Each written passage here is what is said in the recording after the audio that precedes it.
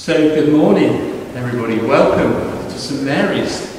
And the seasons change. We are now moving into a very different time in our church calendar, and you can tell as I'm in white. And also today we're experimenting for Remembrance Sunday. Anthony's gone to the back, and I think the relief must be for those at home. Not only can they fast forward through my sermon, but now they have to struggle to see my face. So there's huge advantage in that. So hopefully everybody at home, welcome to our service this morning. We're here celebrating All Saints. And I'll come back to that a little later, but it's a really important Sunday and the beginning to a change in our seasons. So in our service book on page 1. And as we worship this morning, to recognise the generation of saints before us who have not only served God in this church, but all those for the last 2,000 years who have lived out that faith, that hope and that love that has established God's church. So grace, mercy and peace from God our Father and the Lord Jesus Christ be with you. And so we say together, Almighty God, to whom all hearts are open, all desires known, and from whom no secrets are hidden, cleanse the thoughts of our hearts by the inspiration of your Holy Spirit, that we may perfectly love you and worthily magnify your holy name, through Christ our Lord. Amen. So these words are familiar but powerful words. Our Lord Jesus Christ said, the first commandment is this: Hear, O Israel, the Lord our God is the only Lord.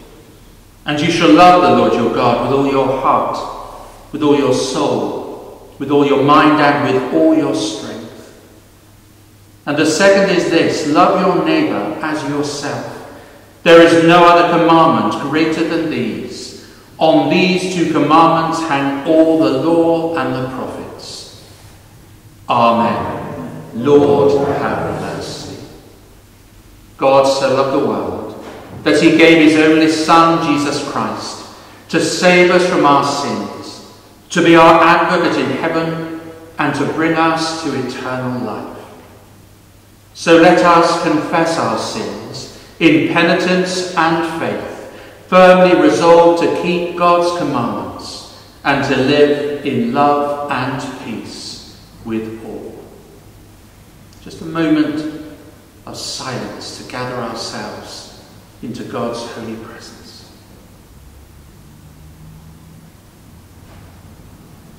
So we say together, Almighty God, our Heavenly Father, we have sinned against you and against our neighbour, in thought and word and deed, through negligence, through weakness, through our own deliberate fault. We are truly sorry and repent of all our sins, for the sake of your Son, Jesus Christ, who died for us. Forgive us all that is past, and grant that we may serve you in newness of life, to the glory of your name. Amen. Lord, have mercy. Lord, have mercy. Christ, have mercy. Christ, have mercy. Lord, have mercy. Lord, have mercy. Almighty God, who forgives all who truly repent, have mercy upon you, pardon and deliver you from all your sins, confirm and strengthen you in all goodness, and keep you in life eternal, through Jesus Christ our Lord. Amen. So that forgiveness gives us the courage and the hope to stand and say the words of the Gloria together. Glory to God in the highest, and peace to his people on earth. Lord God, heavenly King, almighty God and Father, we worship you, we give you thanks, we praise you for your glory. Lord Jesus Christ, only Son of the Father, Lord God, Lamb of God, you take away the sin of the world. Have mercy on us. You are seated at the right hand of the Father. Receive our prayer. For you alone are the Holy One. You alone are the Lord. You alone are the Most High. Jesus Christ with the Holy Spirit, in the glory of God the Father. Amen. Let's remain standing and bow our heads for the collect for all saints. Almighty God, you have knit together your elect in one communion and fellowship, in the mystical body of your Son, Christ our Lord. Grant us grace so to follow your blessed saints in all virtuous and godly living, that we may come to those inexpressible joys that you have prepared for those who truly love you. Through Jesus Christ, your Son, our Lord, who is alive and reigns with you in the unity of the Holy Spirit, one God, now and forever. Amen. Would you please be seated as Jan brings us our reading this morning.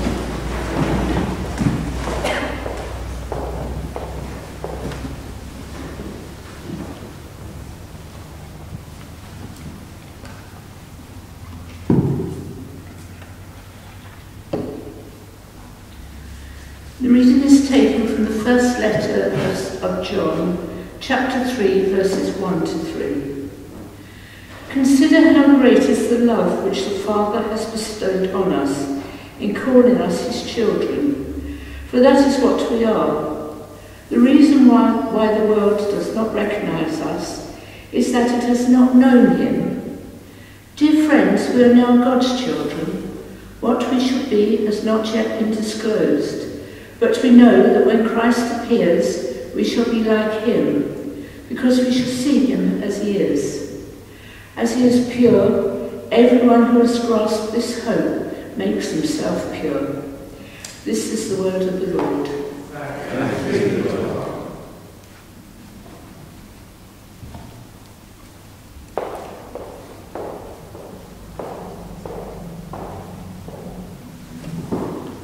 Would you please stand?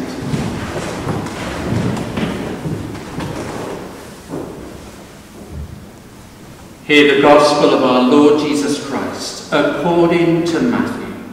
Glory to you, Lord. Taken from the 5th chapter. When Jesus saw the crowds, he went up the mountain, and after he sat down, his disciples came to him. Then he began to speak and taught them, saying, Blessed are the poor in spirit, for theirs is the kingdom of heaven. Blessed are those who mourn, for they will be comforted. Blessed are the meek, for they will inherit the earth. Blessed are those who hunger and thirst for righteousness, for they will be filled. Blessed are the merciful, for they will receive mercy. Blessed are the pure in heart, for they will see God. Blessed are the peacemakers, for they will be called children of God. And blessed are those who are persecuted for righteousness' sake, for theirs is the kingdom of heaven. And blessed are you when people revile you and persecute you and utter all kinds of evil against you falsely on my account. Rejoice and be glad, for your reward is great in heaven. For in the same way they persecuted the prophets who were before you. This is the gospel of the Lord. Praise be to you, O Christ. Would you please be seated?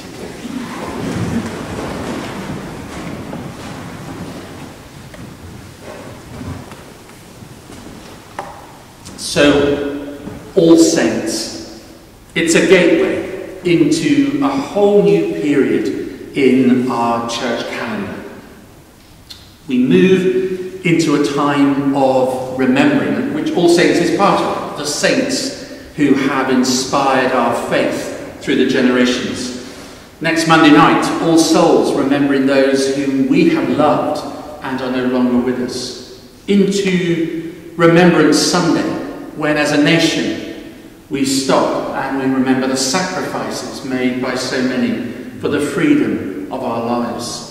And then through to Advent and through to Christmas. This is a doorway into a whole new period in our year. And obviously a new church year begins with Advent Sunday. Now this year, it's going to be different, and we know that because of COVID. So the responsibility of us as saints in this place becomes even more important, because those who would normally gather with us can't. So our prayers, our witness, our light is for all those who would normally be with us at this time. We have a responsibility, even more so than normal as God's people in this place, across our 3 churches, to bear witness by our actions. But a good place to start this morning as we enter into this new phase of our church year is with Matthew's Gospel, with the Beatitudes. Slightly different to Luke's version, and we find the differences between the 2 Gospels laid bare in Matthew, which is much more Jewish in its context. Jesus goes up a mountain like Moses and speaks God's word. In Luke, which is much more, and again, centered around a kind of Gentile teaching, Jesus comes down from the mountain and talks to the people. Subtle differences, and also subtle differences in the words of the Beatitude. But it's an amazing place to start. It's a powerful foundation. And if we want to reflect on what sainthood looks like, then these words from Jesus are to us this morning words of immense encouragement. Blessed, blessed are the poor in spirit, for theirs is the kingdom of heaven. Blessed are the poor in spirit. The poor in spirit means those who know that they need God in their lives. So if you know that you need God in your life, then you are blessed. And that's an important thing. In Luke it says, blessed are the poor, but here it says, no, blessed are those who recognise that without God in their lives, there's something important missing, really fundamental to our faith. Blessed are those who mourn, for they will be comforted. Now this is slightly important distinction to make. This doesn't just mean those who've lost. It's actually about suffering. Those who suffer. Obviously mourning is one of the most powerful ways in which we suffer. But this is a gathering together of all those who suffer in our world. Blessed are those who mourn and suffer, because through God's love they will find comfort. And that's the role and the work of the church. Blessed are the meek. Now this goes deep back into the Psalm 37. We find a very similar term. Deep into Israel's history, the idea that the meek will be blessed is a powerful one. And what we mean by meekness is humility. Blessed are those who in their lives take on the challenge of what it really means to be humble. Remember what Micah says, to act justly, love mercy, and to walk humbly with your God. If you can take on the challenge of humility in your life, then you will be blessed. And blessed are those who hunger and thirst for righteousness, for they will be filled. Do you desire to do the right thing? Is that at the foundation of who you are? Do you want to live doing the right thing? Then you will be blessed. That will be important in your story. And blessed are the merciful, for they will receive mercy. Reaching out to those in need. Behind the high altar there's a big pile of food and gathered from the school for Stone Pillar. We've already taken loads down. Can we be merciful to those who need mercy? And we're teaching it to the children in the school. Simple acts of love to those who have need means that we are blessed by God. And blessed are the pure in heart, for they will see God. The heart is the centre of our very being. And there needs to be a purity of our heart. A purity of, in a sense, all that comes from the heart, our loving, our imagining, all that sort of energy of our emotions and our feelings. That heart for God needs to be a pure heart. And that's why we come to confession so many times. And then with the importance of Remembrance Sunday, blessed are the peacemakers, for they will be called children of God. God's desire is that this world will be a place of peace for all, that no one will suffer. And we saw again yesterday in those awful story from France where people fleeing difficult places in our world have lost their lives in that journey that they make. Well, if there was peace in our world, people wouldn't need to make those awful journeys. So God wants to bless those who fight for peace in our world, and that becomes important as we gather on Remembrance Sunday.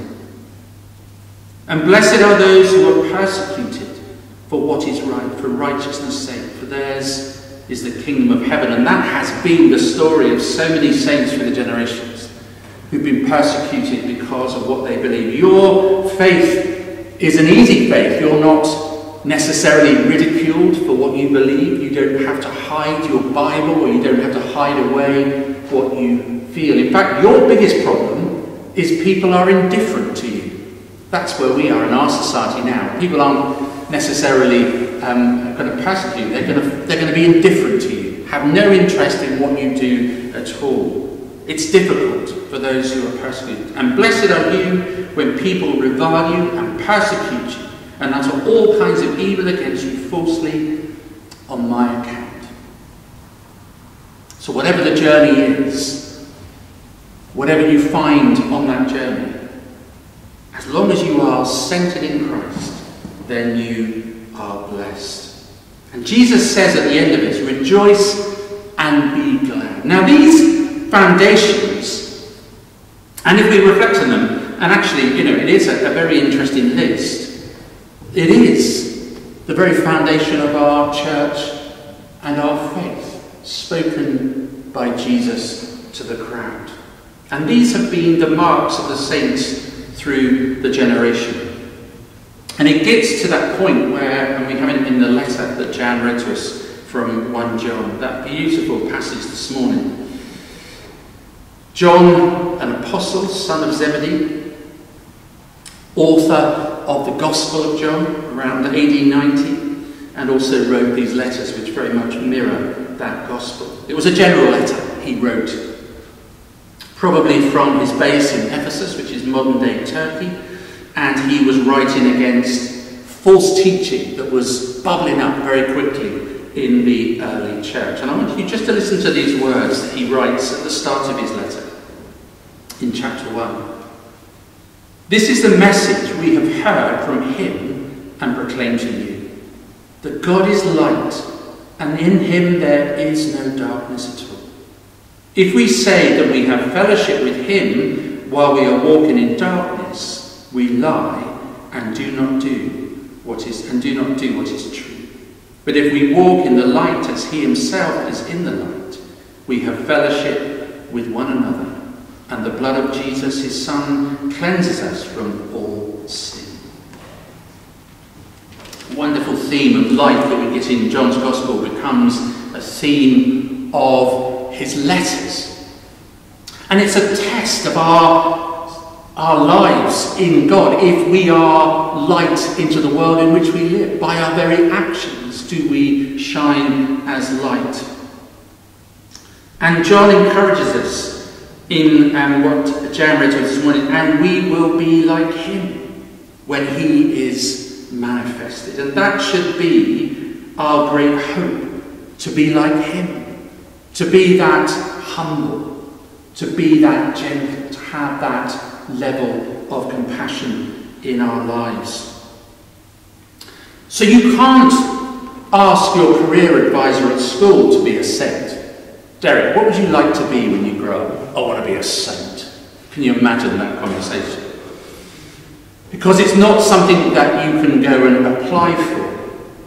It's about taking on the responsibility of being God's people through the sacrifice of Jesus Christ on the cross, through the shedding of his blood, and through the resurrection. Those are the things, that's the qualification for us to be saints, is to say that those things are important to us, and we will live out those things, expressed through these Beatitudes this morning, in our life. That's how people will know that we are God's people. That's how people will encounter God, through the things that we say and the things that we do.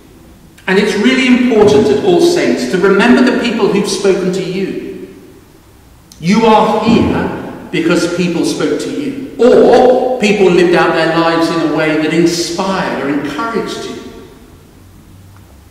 Maybe it was grandparents, maybe it was your parents who took you to church as a child, maybe it was the vicar at the time, maybe it was a Sunday school teacher, maybe it was a class teacher. Someone along the line will have encouraged you for you to be here this morning, to be in this place.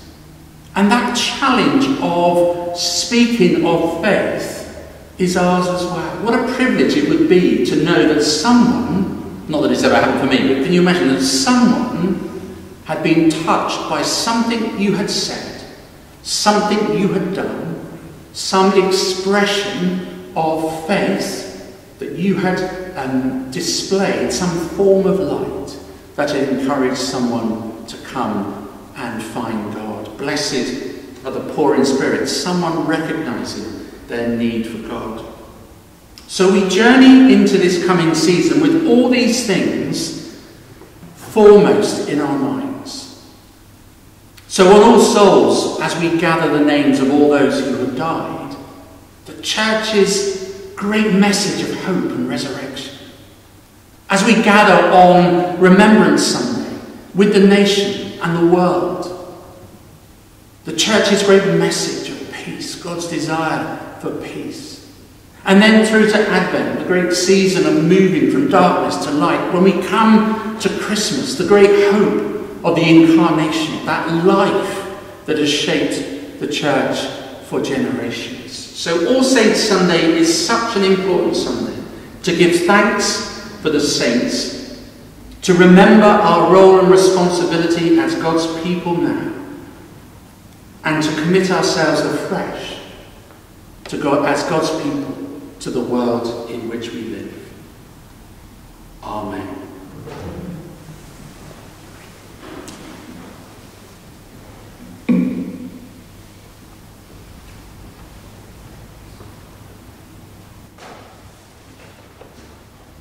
And so let us stand as God's people and declare our faith together in the words of the Creed on page 5. So let us declare our faith in God. We believe in God the Father, from whom every family in heaven and on earth is named. We believe in God the Son, who lives in our hearts through faith and fills us with his love. We believe in God the Holy Spirit, who strengthens us with power from on high. We believe in one God, Father, Son, and Holy Spirit. Amen. We sit or kneel to pray.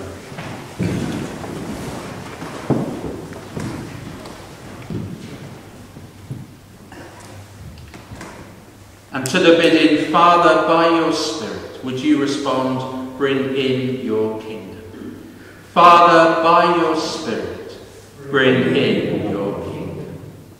And so we pray for the coming of God's kingdom here on earth. You sent your Son to bring good news to the poor, sight to the blind, freedom to captives, and salvation to your people. Anoint us with your Spirit. Rouse us to work in his name. Father, by your Spirit, bring in your kingdom. So So send us to bring help to the poor and freedom to the oppressed. Father, by your Spirit, bring in your kingdom. Send us to tell the world the good news of your healing love. Father, by your Spirit, bring in your kingdom. Send us to those who mourn, to bring joy and gladness instead of grief. Father, by your Spirit, bring in your kingdom. And send us to proclaim that the time is here for you to save your people. Father, by your Spirit, bring in your kingdom. Lord of the Church, hear our prayer and make us one in mind and heart to serve you in Christ our Lord. Amen.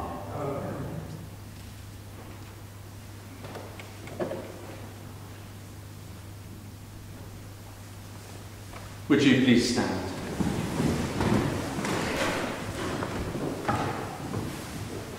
To crown all things there must be love, to bind all together and complete the whole.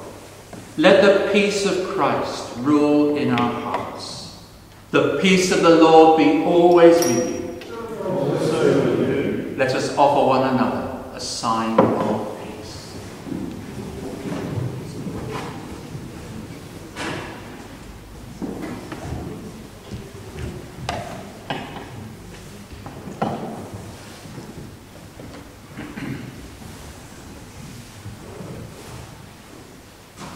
And when you finish your piece, just to sit gently and quietly as we prepare the table.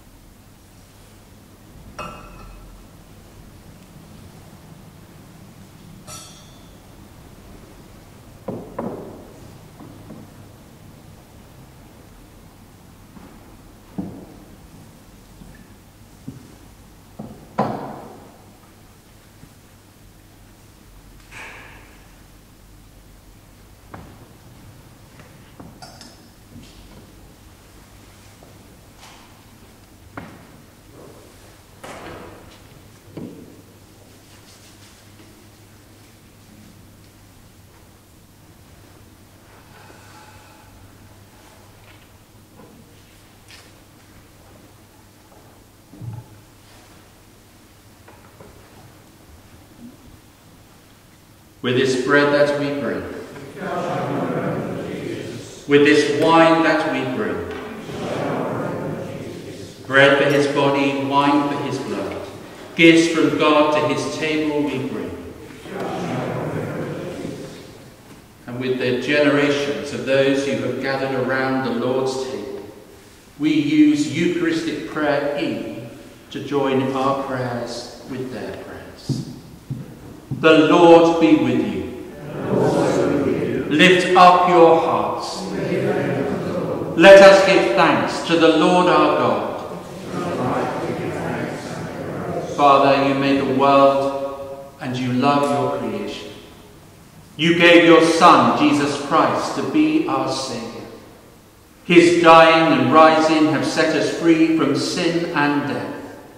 And so we gladly thank you, with saints and angels praising you and saying, Holy, holy, holy Lord, God of power and might, heaven and earth are full of your glory.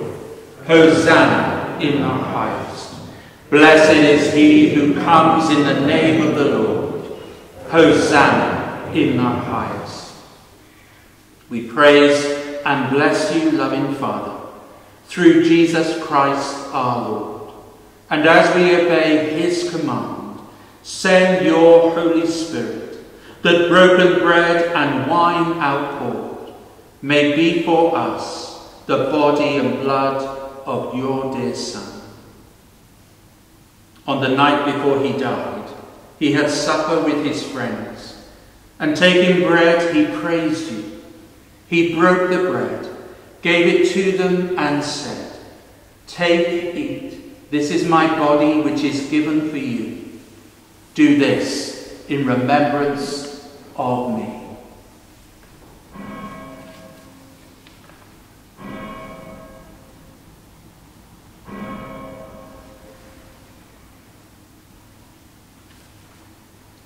When supper was ended, he took the cup of wine. Again he praised you, gave it to them, and said, "Drink this, all of you. This is my blood of the new covenant, which is shed for you and for many, for the forgiveness of sins. Do this as often as you drink it, in remembrance of me."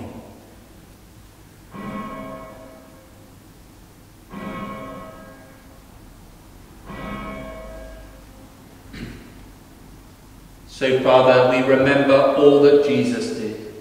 In him we plead with confidence his sacrifice made once for all upon the cross. Bringing before you the bread of life and cup of salvation, we proclaim his death and resurrection until he comes in glory. Great is the mystery of faith. Christ has died. Christ is risen.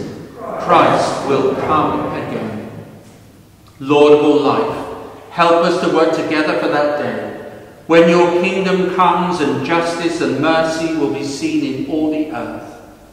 Look with favour on your people, gather us in your loving arms, and bring us with Mary, Peter, James, and all the saints to feast at your table in heaven. Through Christ, and with Christ, and in Christ, in the unity of the Holy Spirit, all honour and glory are yours, O loving Father, for ever and ever. Amen. And as our Saviour taught us, so we pray. Our Father, who art in heaven, hallowed be thy name. Thy kingdom come, thy will be done, on earth as it is in heaven. Give us this day our daily bread, and forgive us our trespasses, as we forgive those who trespass against us. And lead us not into temptation, but deliver us from evil. For thine is the kingdom, the power, and the glory, forever and ever. Amen. We break this bread to share in the body of Christ. Though we are many, we are one body, because we all share in one bread. Lamb of God, you take away the sin of the world. Have mercy on us. Lamb of God, you take away the sin of the world. Have mercy on us. Lamb of God, you take away the sin of the world.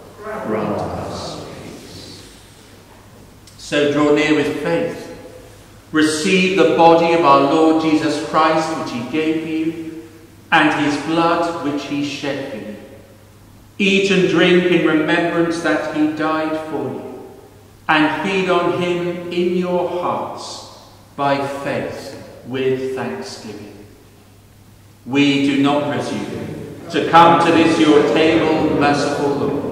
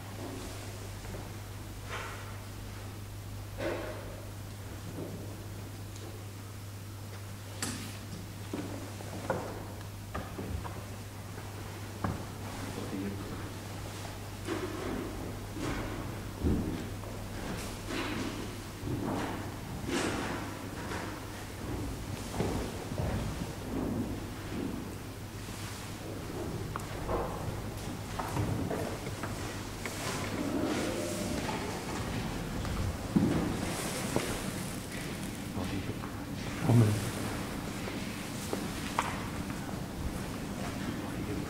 Oh.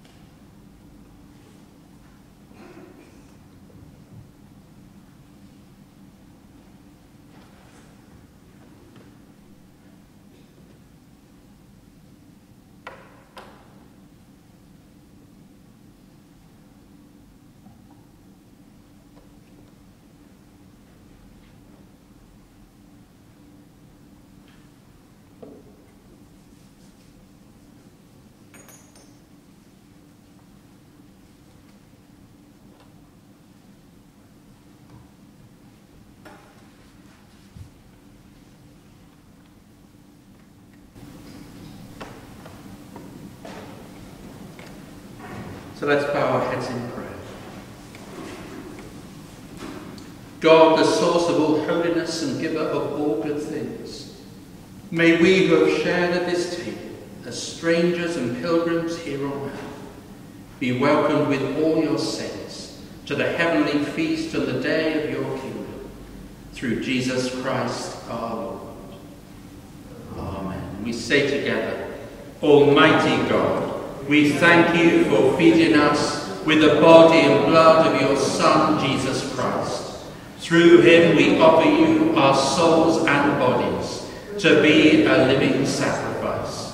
Send us out in the power of your Spirit to live and work to your praise and glory. Amen. Well, I hope it's worked for everybody at home. That's the main thing, isn't it? And actually, someone said to me the other day, that they'd like to see the backs of your heads just to feel that they were part. So hopefully, for those who like seeing the backs of your heads, and I think the fronts of your heads are not bad as well, but the backs of your heads must be a real joy for everyone sat at home celebrating this Sunday with us. A couple of things. I think we need to be mindful as church communities that COVID is getting closer. Now, I had one of the tests the other day just as part of a survey, and I'm clear, so all around my house for a hug thing. Not. I think cases are rising in places like Portsmouth, and I suspect. So if something happens, we've got to be prepared that the church, so if someone has a COVID outbreak, or we have someone here, then the likelihood is that over a very short period of time we might have to have one Sunday or one Wednesday when we don't meet. And I think we need to all be mindful of that. That's why the train of emails and use of Facebook and everything is so important, because it allows us to get that information out really quickly. So if you're not yet receiving the bulletin sheet, Liz has done an amazing job in trying to get all your emails on. If you're not receiving the bulletin sheet, it's also important to let the wardens know that you're not on email so that we can ring you if anything happens urgently. That's going to be important. If you're not watching Facebook, and I'll go home today and record my weekly vlog so you can watch that as well, or not accessing our website, those places will be where that information will come out. Really important. I'm nervous that something's suddenly going to happen and we're going to need to respond quite quickly. I think now the next important event, next Monday evening, 7 o'clock, if you want to come and light candles in remembrance of people that were close to you and are no longer, it's 7 o'clock, a gentle service with prayers and lighting candles. But still, would you let the wardens know if you want to come? And then remembrance. Now, I feel fairly confident that you're going to come on the Wednesday if you are here now. And the Wednesday service on the 11th, in a way, is slightly more special because it's the actual day of Armistice. So we will have a Holy Communion at 10 o'clock, and then we will go down to the War Memorial for silence at 11 with children from Easebourne Primary School. So, but you still need to let Alison and Roger know if you are going to be here, because although the numbers for the Wednesday aren't big, it's not to say that that might not change. So if you want to be here on Armistice Day, you need to let Alison or Roger know. The numbers for the Sunday, I think we're pretty much there now, Ali, aren't we? There's not much, well, maybe 1 or 2 places left, which is really good. So we're going to get about 70 in on the Sunday, and then if people can't make that, then the Wednesday is still free. But you will need to let us know that you are coming. Because if you turn up and you haven't let us know, and there's been a sudden rush of people that did let us know, then you may not be able to come in to the building. So that's really important.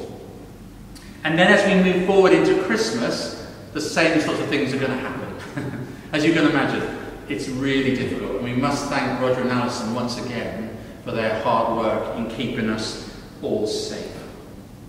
So keep an eye on the bulletin sheet that's coming out. If you're not getting it, let us know, because we'll add you to the list. Keep watching on Facebook or on our website, and the service that Anthony is recording this morning will be put up for Sunday morning. Lots of ways of keeping in touch, but most of all, keep in touch with each other. The winter is going to feel very long, particularly for people who live on their own. This is a time for us to really be saints and reach out in love to everybody. So let's stand for our final blessing.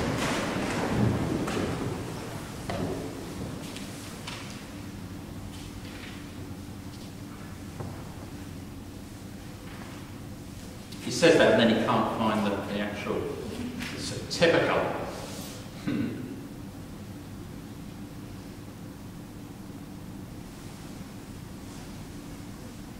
So, Heavenly Father, on this Sunday, as we remember the many generations of saints who have inspired, who have encouraged us, may we too be saints to this generation. bringing hope and faith and love. And the blessing of God Almighty, the Father, the Son, and the Holy Spirit, be upon you and remain with you always. Amen.